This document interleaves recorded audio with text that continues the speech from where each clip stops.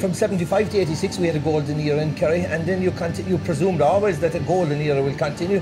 From 86 to 97 we had what's considered in Kerry a famine. I mean, in Mayo it's 1951 since the last All-Ireland. I mean, you see Kerry qualifying for the final again last Sunday. That's their 11th All-Ireland final in this noughties. I mean, like, the one thing about it, you'll say, why are Kerry, you know, they're at the top table all the time, and there's two things about Kerry.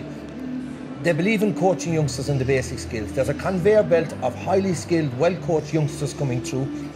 But the great quality about Kerry teams down through the ages is their adaptability. In the 50s, when Antrim came on the scene with the hand passing, they said, Kerry football is dead. Kerry football is still there. Down in the 60s with their tactics, Dublin with their extreme fitness levels in the 70s, the defensive systems from the Ulster teams in the 80s. And the bottom line is that great teams like Kilkenny Hurlers, like Kerry, they have adaptability, they can play any sort of game, and they'll remain at the top. Joe Brawley, is what is being asked of Mayo and Dublin.